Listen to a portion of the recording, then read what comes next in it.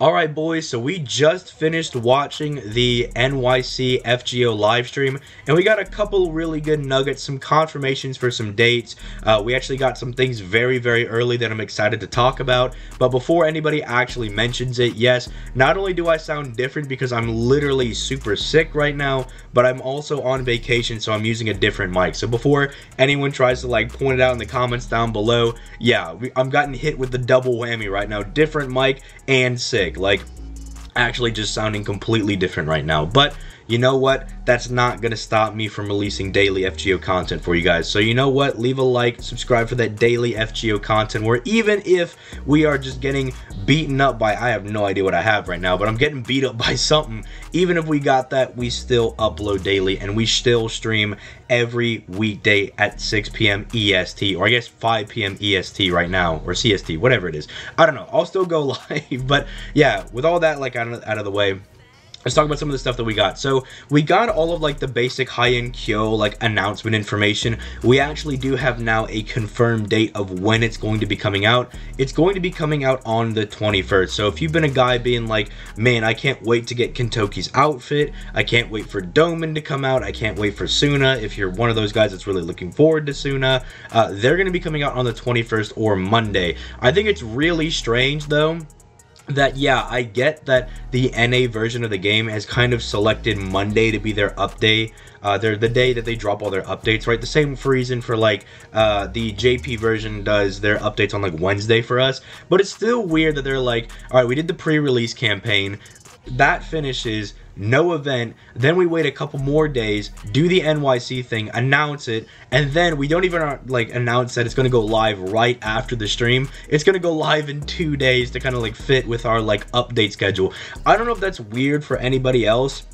It just seems very strange to me that we're just kind of like forcefully like pushing it along, but whatever. We're going to be getting high-end Kill on Monday. If you have not finished Olympus, make sure you go ahead and get that done so you can participate in this event. I've heard really good things about the story. I've beaten it on JP, but obviously I can't like read the story and everything, so I'm really excited to read it myself. Make sure you finish Olympus. If you're struggling with like, say the Zeus fight, the Wotamine fight, Demeter, something like that, and you just feel like you can't beat it, we do have a Discord in the description down below where people can help you build strategies, and we can like help you out with building a team based on what you have in your box to actually take people down. So if you're struggling with that, Discord is down in the description down below. Also, I do, you know, stream every weekday, so if you also want to just ask me directly while I'm streaming, you can also do that as well. But so yeah, high-end Kill is coming out. That's kind of confirmed. We knew this was going to come out. Nothing like super unique or insane is coming out here. I guess we're getting 16 Saint Quartz because of the actual live stream, but actually more insane than all of that is we are getting the pity system ridiculously early, and I mean ridiculously early. This is so early on the NA version of the game. A lot of people in chat were kind of like memeing about it. They're like, oh, announce the pity system, and then they did. If you don't know why this is a really big deal, basically now if you go like 900 Saint Quartz into a banner, you're gonna be able to guarantee get that new servant. And it's not just buying the Saint Quartz, it's not just like paid Saint Quartz. You can do this just by saving up, right? Which is really funny to me because I made this video on the Morgan banners a couple of weeks ago where I was talking about like, oh, here's like the banners that you go for if you want to get like the maximum value. And like all of that just goes out the window now, because now the first Morgan banner that comes out is going to have the pity system. But like not even that, like Muramasa is going to have pity now. So if you're someone that's been saving up for a long time, you can guaranteed get Muramasa. People like Space Ishtar, when she comes back, is going to have pity.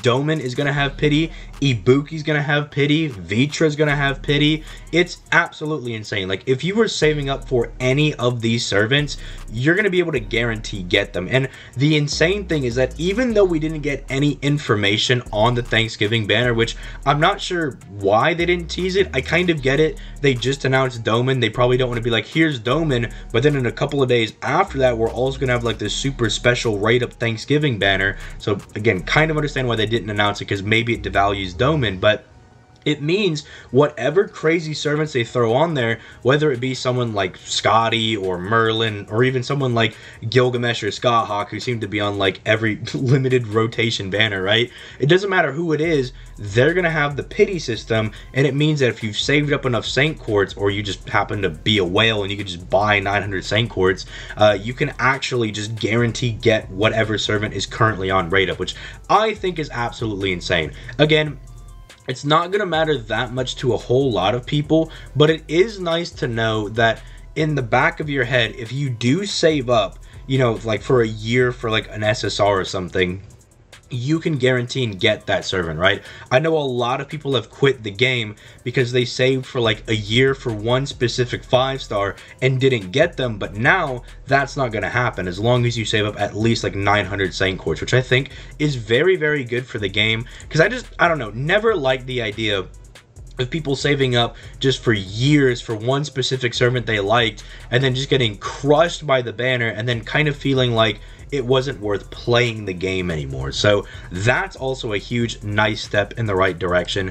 But other than that, yeah, that's kind of all we got in regards to FGO. I mean, we got like nice little announcements for like, what is it called? Like Witch of the Black Knight, I believe, the new series with Alco coming out. So that's kind of hype if you're going to be playing that on Switch. But then again, they're kind of competing right now with Pokemon. So yeah, you gotta pick your poison on that one. Are you going to be playing Witch of the Holy Knight? Or are you going to be playing Pokemon? But we also did get some information for Strange Fake. If anybody like cares about this, I personally think we might actually see Richard be the New Year servant. I know it's not a very like popular take, but I think like they're dropping the anime at like December, and then on the JP version they might like try to sneak Richard in there. Again, no, it's not a huge popular take. A lot of people are wanting like Rasputin or something, but I think the fact that they've like announced that they're going to be doing this anime, and it's not going to be an OVA like everybody thought, it's actually going to be like a series.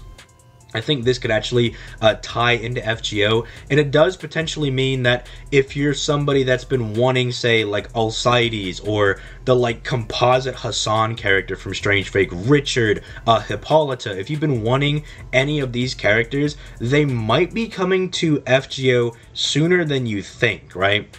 They might actually potentially be hitting the JP version in 2023. So that's also kind of hype. They didn't like say any of this, right? But the fact that the anime is coming out and they're like kind of officially being released, we might actually get to see them. The only thing is that I am aware that Narita did not want FGO to use any of his characters. Like he didn't want them using Enkidu.